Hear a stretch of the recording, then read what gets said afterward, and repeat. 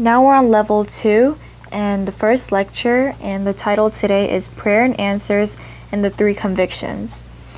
But before we go into level 2, lecture 1, I thought there's something really important that we should go over. And we really need to know this, so please try to focus. So this is kind of like a review, but in the discipleship training, level 1,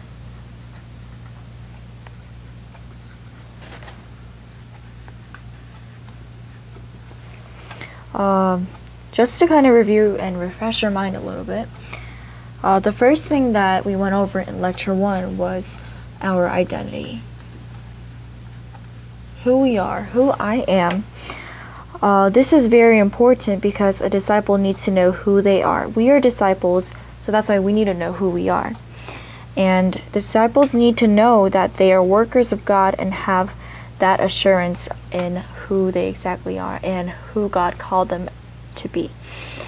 And the very important thing that the Bible tells us about the identity is that our identity is we were created in the image of God. And the image of God, well, what this is telling us is that an evangelist has the authority kind of like a king's. And that means that an evangelist and a disciple does not have any reason to be wavering or shaken because of the problems that come at them. And after we realized who we are, what our identity is, that's when we talked in the second lecture about the proof of God's existence.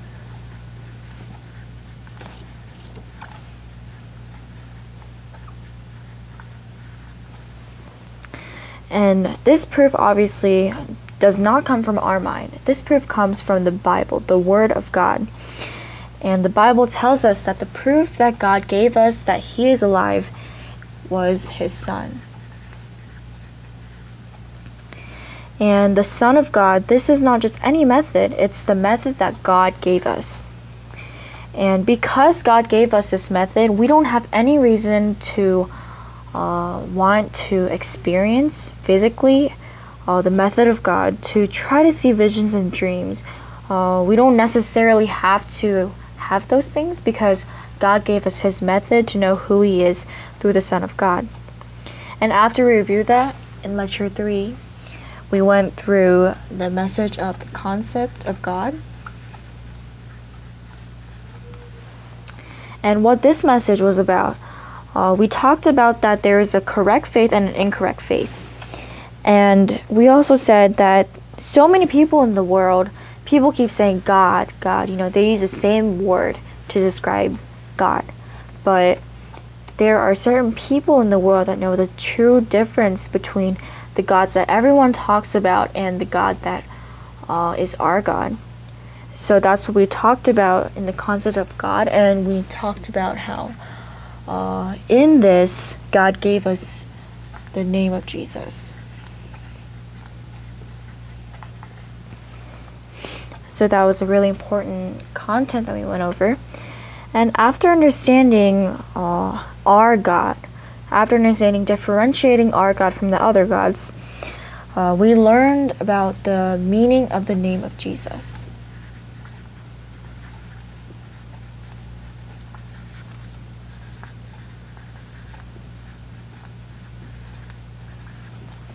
And that was the fourth lecture. In the fourth lecture, we said that the meaning of the name of Jesus has 2 meanings, and the 2 meanings are Savior and Emmanuel. So Jesus saving us from the Genesis chapter 3 problem, and God being with us. And then in the 5th lecture, we went over that we talked about the gospel. And what do we say about the gospel? We said that the gospel itself is the word that God has given to us. And we said that our faith is based on the word that God has given to us. This is where our faith comes from the gospel of Christ. And then in lecture 6, we talked about through this faith, through the content of the word that God has given to us, through the gospel, we pray, and then through that prayer we can receive the biblical answers that the Word of God talks to us about. And as you can kind of see here, this is the word, prayer, and the answers. And the critical thing that we need to remember is that these three things cannot be separated.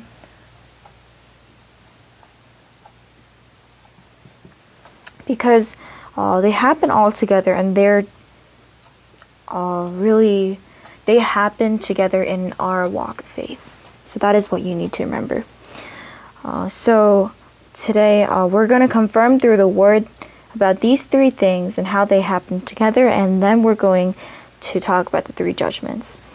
But going back to this, if I were to give an example to help understand how these three things go together, in Genesis chapter 2 verse 17, it talks about the fruit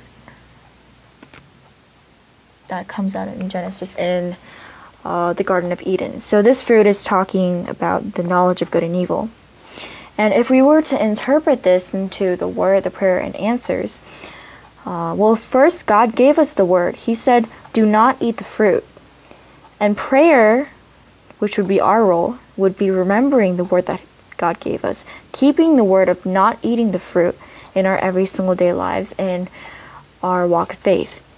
And the answer that you receive would be not eating the fruit, the action of not eating the fruit. So,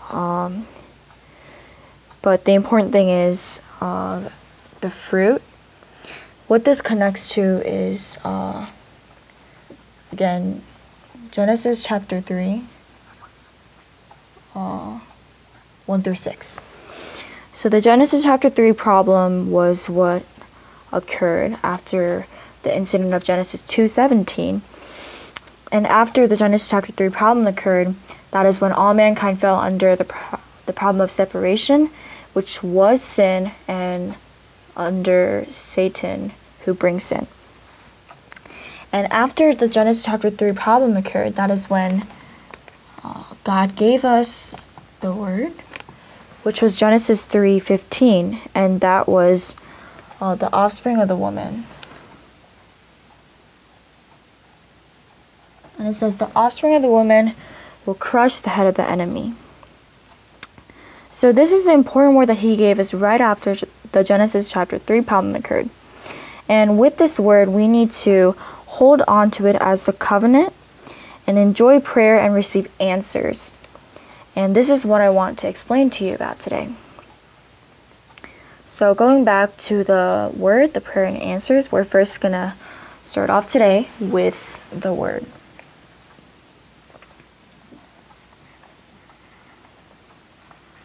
And we mentioned earlier that the word is the gospel.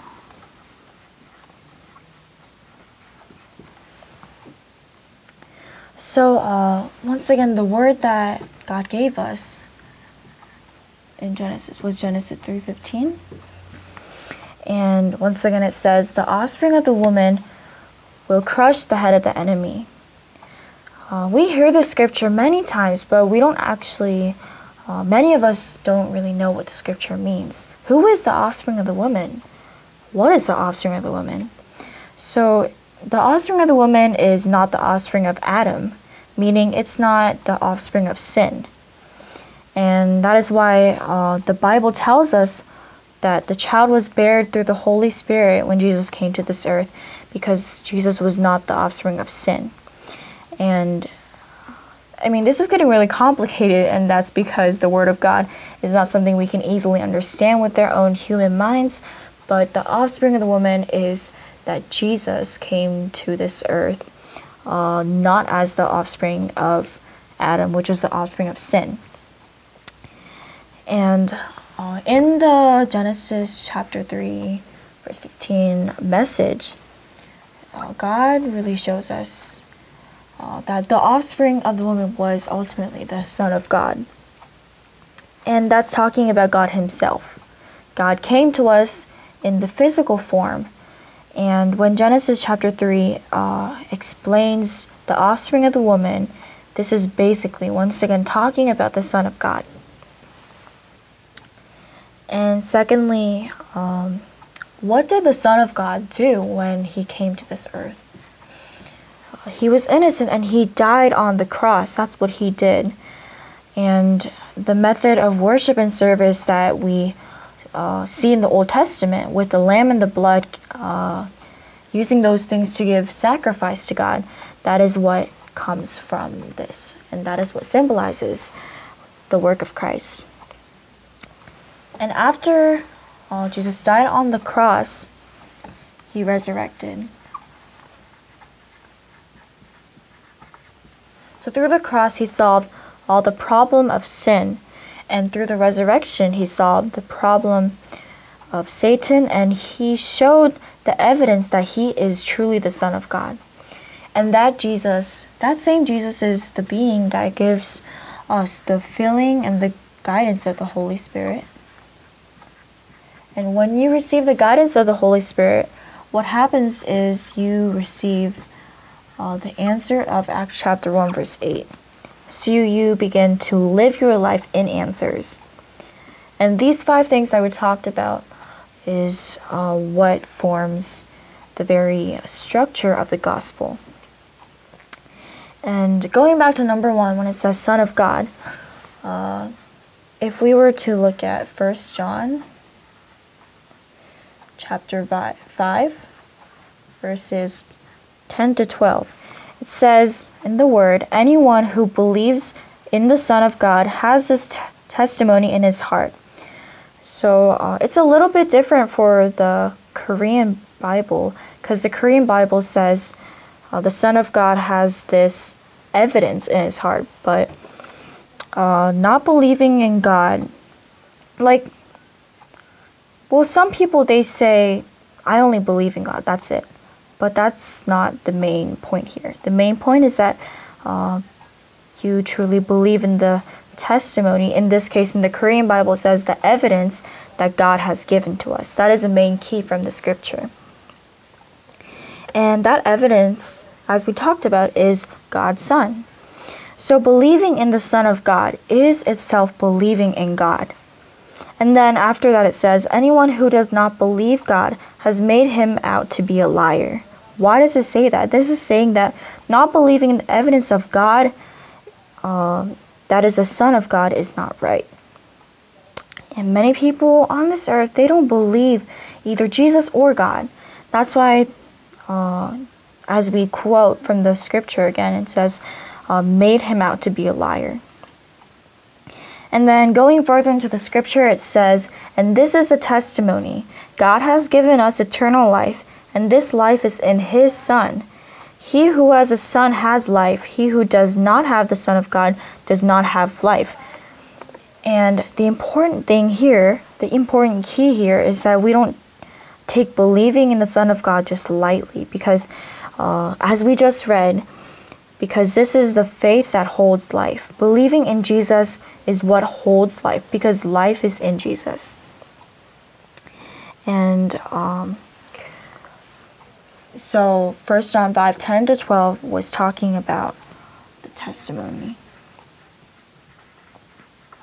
And once again, in the Korean Bible, it says the evidence. And I'm going to give an example now. So I was in the field, and I've been ministering to many different people. And there was this lady who had a husband who was a very serious drug addict. Now, we've been talking about the evidence that God has given to us, but this lady, she told me, after I've been proclaiming the gospel to her for many years in her life, she said that her husband stopped being a drug addict. And she said her husband stopped taking so many drugs. And she said that was the evidence as to believing in God. But the important key is that our faith, the evidence that we believe in, does not just simply come from only the physical answers, but our faith is really about the eternal life and doing what God has called us to do. And I'm going to give another example. There was another mother, and she had a child, and her child had a pimple on their body. And what they told me is that because that person prayed to God about the pimple, and then God answered them and made the pimple go away, that is why they think that this is the evidence that God has given to them. But what you have to understand here is that Jesus is the Christ. Either way, if the pimple goes away, either way, Jesus is still the Christ. He has still solved the Genesis chapter 3 problem. So what you need to know is the true evidence that God has given to us. And going to the next point, when the Bible tells us about how Jesus did the work of Christ while he was on this earth.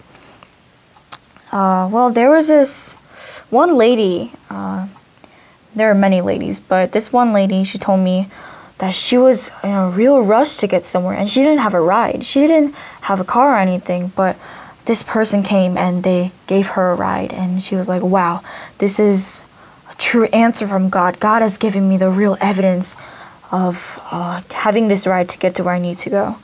And she told me herself that this was the evidence that she believed in.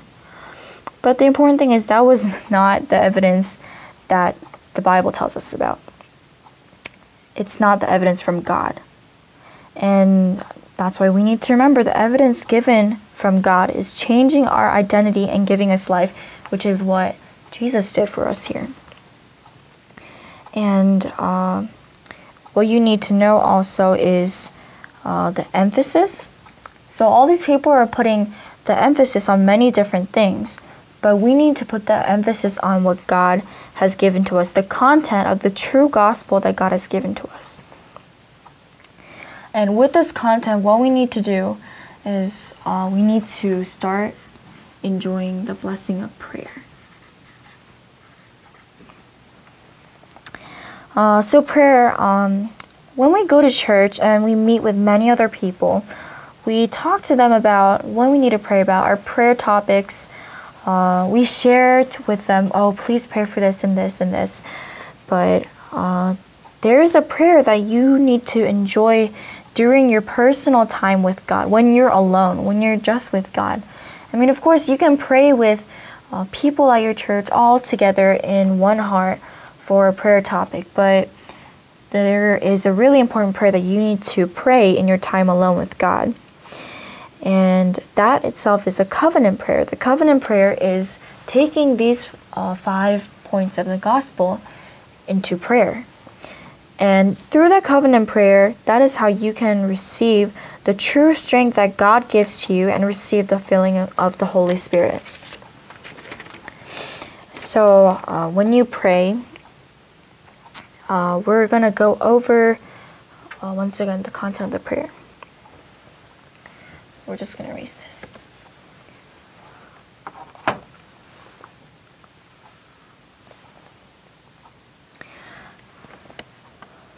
So in 1 Corinthians 10:4, it says, Christ is the rock. So these 3 points describe the work of Christ, and it says that Christ is the rock.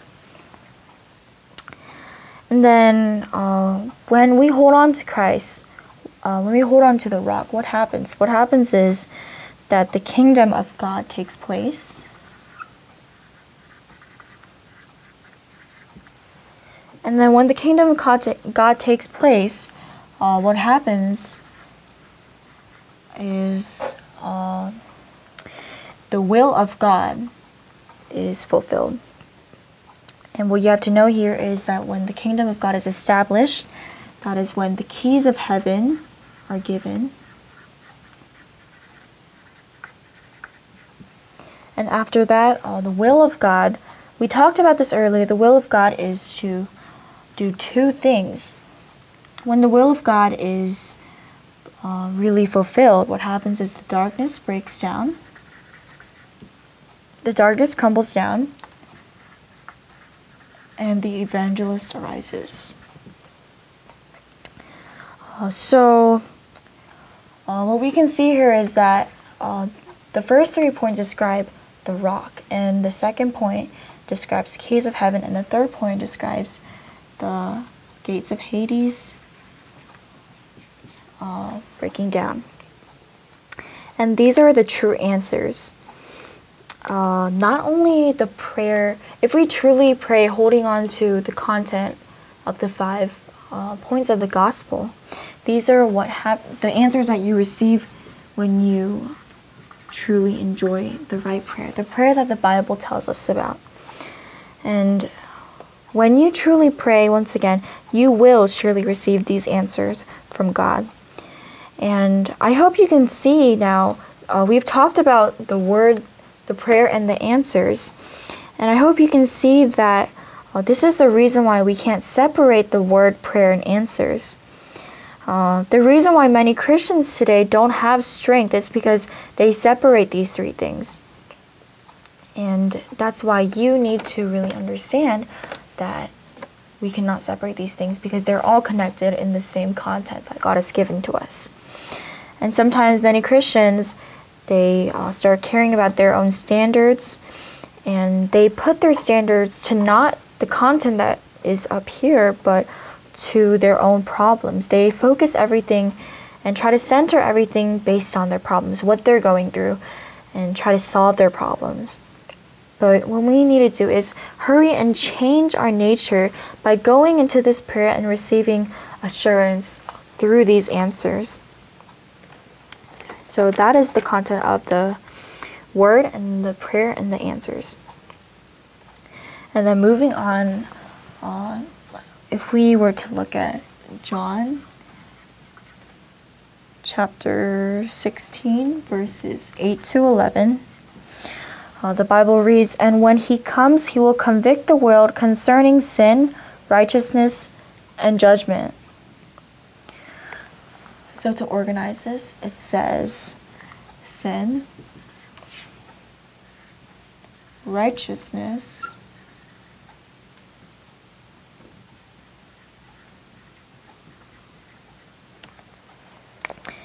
and then it says judgment, but once again, in the Korean Bible, it says the ruler of the world. So we're going to go with what the Korean Bible says today.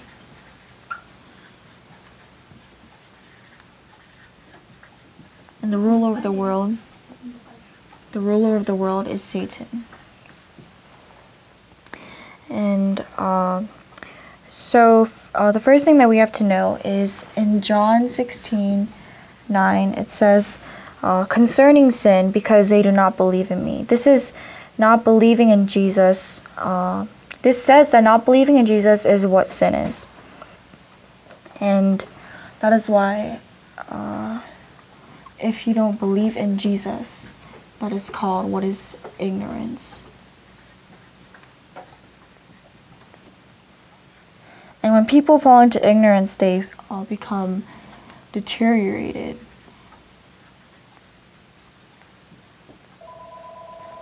And then when that happens, they become insensitive. And then moving on to righteousness. Righteousness is talking about how Jesus, who was innocent, died on the cross for the problem of our sins, and then he resurrected. So this is talking about the work of Christ. And then the ruler of the world, Satan. When we look at Revelations 12:9, it says, "So the great dragon was cast out, the serpent of old, called the devil and Satan, who leads the world astray." So the important key here is leads the world astray.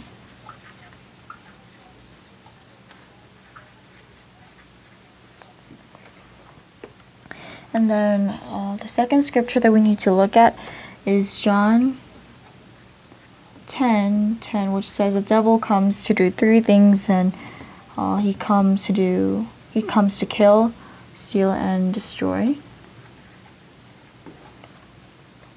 And then the third scripture is that is coming from 2 Corinthians 4:4-6. And this is talking about the delusion that many Christians have. What this delusion is talking about is not seeing the light of Christ, of the gospel.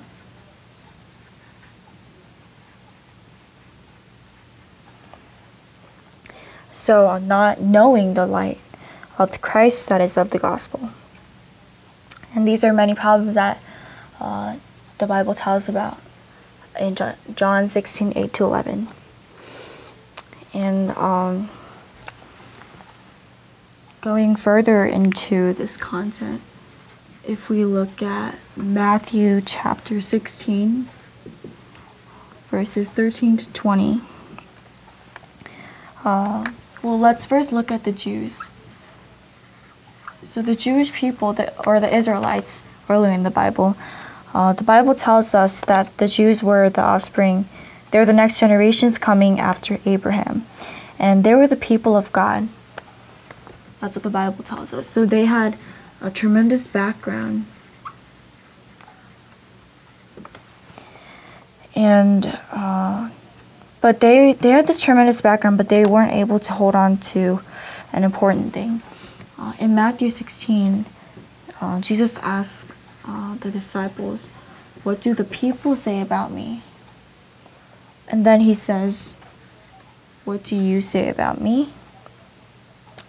And then he talks about the three answers. So first, they organized it into 4 categories. Some people said that Jesus is like John the Baptist. And the reason was because John the Baptist was known for having a lot of justice. He was known for making a lot of good decisions and being right, I guess. And many people put the emphasis that believing in Jesus is all about being legalistic, following the rules, going to justice, and that's what they put their emphasis on. And secondly, some people said that Jesus was like Elijah. They think of Jesus as Elijah.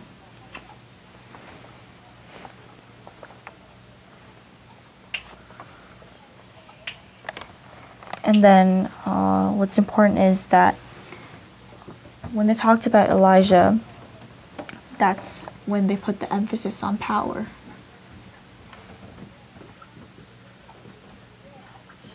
So they said that the power was the important key in believing in God.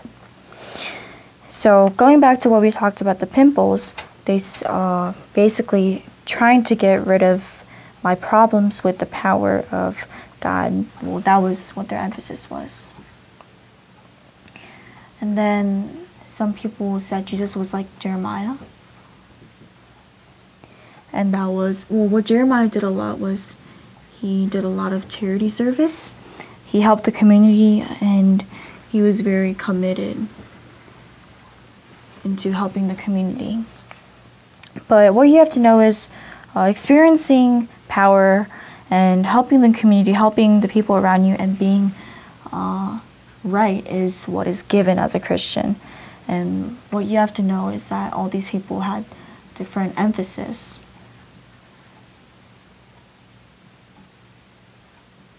Regarding how to believe in God.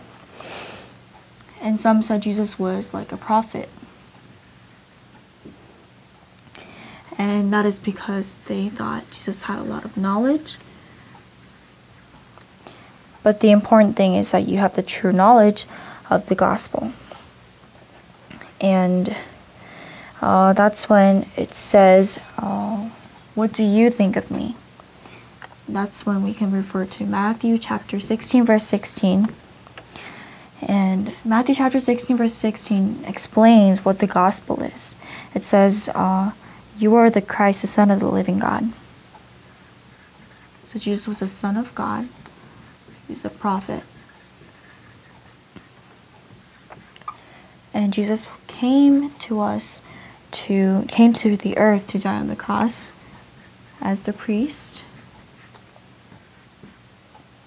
And then he came and he resurrected.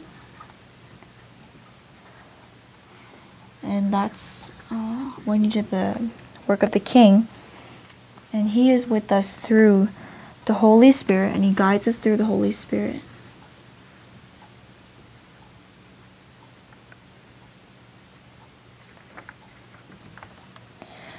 And when you receive the guidance of the Holy Spirit, you have no other choice but to receive answers through the blessing of Acts chapter 1 verse 8.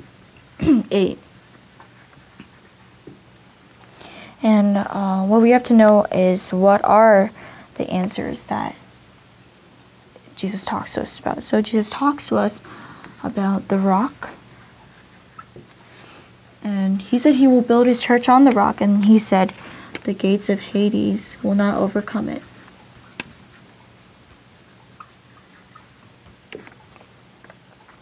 And then he says, I will give you the keys to the kingdom of heaven. So the rock is talking about having a faith that does not shake. So having a faith that does not waver, or having a faith that is really strong.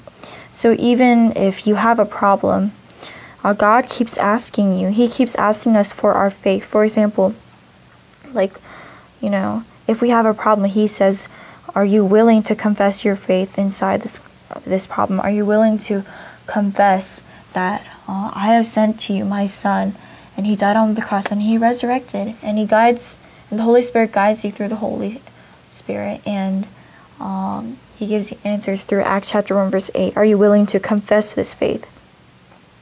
And he asks us, are you going to accept me into your heart or not, as your Lord and your Savior and as your Christ? And what you really have to also understand is that when Jesus came to us and he did the work of Christ, that is when when he did the work of Christ, that is when he solved the Genesis chapter 3 problem. So many people, they say, oh yeah, Jesus is the Christ.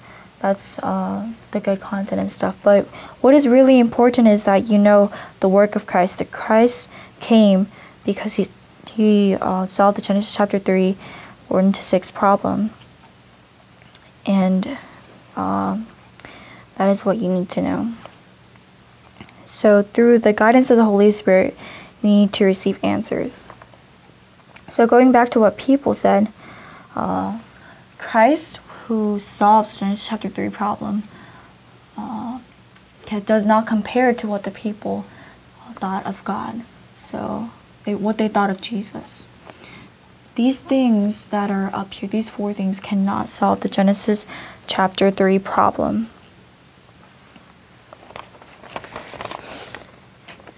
And the Genesis chapter 3 problem, which was solved by Christ, this is what was the fundamental basis, the structure of 3 answers that we talked about here.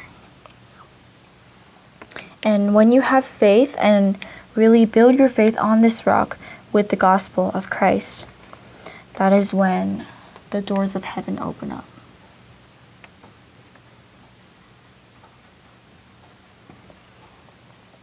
So how can we open up the doors of heaven? And that is through the 2 keys that God has given to us. The first key is through the name of Jesus, and the second key is through evangelism. So now we're just going to try to connect these things a little bit here. Going back up here, we talked about how some people are ignorant because they're in the sin. And this ignorance is, what this ignorance is talking about. It's talking about not knowing the gospel that Matthew 16:16 tells us about, not understanding what the true gospel is. These 5 points that are written up here. And the Bible tells us that through this ignorance, which is itself sin, not knowing Jesus, which is sin, that is what will be bringing the conviction of God. And when it says, or when we talked about that they were deteriorated, that is when we can connect to number 1 again. And we need to know that the Bible says Satan leads the whole world into astray. And many believers fail because they're kind of like Jews. They lose a direction in the content of faith because of what they think. they keep thinking about my standards, my thoughts, me everything. They keep saying me self. And the third, being insensitive. This is really talking about how we can become insensitive if we don't have the right faith that Jesus told us about, and the right answers that he told us to have. So we need to become very aware of all these three things, because this is the faith that Jesus talked to us about. Or else we may even become sinners. Because according to Matthew 16, that's why we know this, and we will be convicted if we don't know the right content of the gospel. So the important question here is that Jesus asks in the Bible, there are some questions that says, who do you say that I am? And that's coming from Matthew. And Isaiah 6 says, who will go? And Ezekiel 37 says, who will make these bones come back to life? And these questions are basically asking, who will go and save the field? And that is a very important question that God is asking you and me today. And so today we talked about a lot of things. We talked about what prayer is, what the gospel is, and with the gospel, the three answers that really come together, that really breaks down the deterioration and the insensitivity that we have. So we need to enjoy the blessing as a children of God by not just being caught by our problems, but really opening up the doors of heaven and enjoying our authority like a king. So I hope you are really blessed by this message, and I hope you enjoy the prayer and answers and the meaning of the three convictions.